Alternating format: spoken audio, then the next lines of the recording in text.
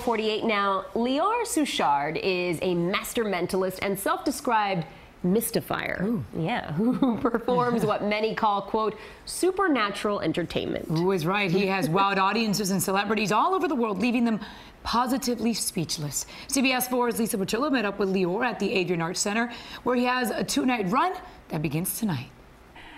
We're here with master mentalist himself, Lior Suchard, here at the Adrienne Arsht Center. Lior, wow, I mean, How are you? I'm scared. You look scared. I am but scared. It's positive. It's all good, right? Yes, it's all good. How did you become a master mentalist? I think it's something you don't choose. It's something that chooses you. Since I was very, very young, I knew how people think. I knew how to influence people. I used to play. I had a lot of funny games of how to play with people's minds and mind tricks. And now we're here performing tonight and tomorrow. I'm going to blow some people's minds. Blow some people's minds. I'm telling you, I don't believe in these things. She looks skeptic. So listen, we'll do this. Okay. You have no idea what's about to happen. No. So I want you to think of something that nobody could tell me. Think of your first crush, first boyfriend. Okay. Where are you from? Tell me. New York originally. And is there anybody here that knows the name of your first crush? No. There's no way. No. So look at me for a second. So if I tell you right now 4 letters, would that be impressive?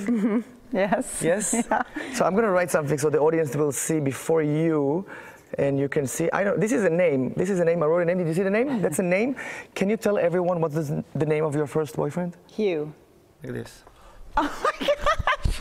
There is no way. There is a way. There is no way. So now imagine this multiplied by 2,500 people tonight and tomorrow. It's going to be with full audience participation. People are going to be blown away and be wondering, how the hell did it happen? How did it happen? So I will tell you after he shuts the camera, because I don't want anybody to see this. Wow, and you've been all over the world performing. I've been in more than 60 countries, performing anywhere you can think of.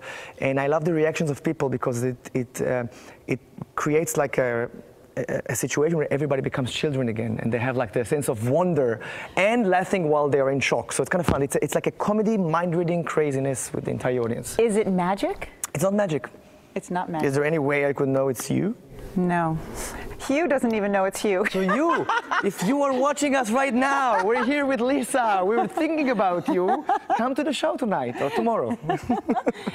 All right, it's on tomorrow night here with Lior himself. Come check it out. And come with the positive thoughts. Very important. For more information on this event and this man himself, go to our website at cbsmiami.com. I'm Lisa Petrillo, CBS 4 News, blown away.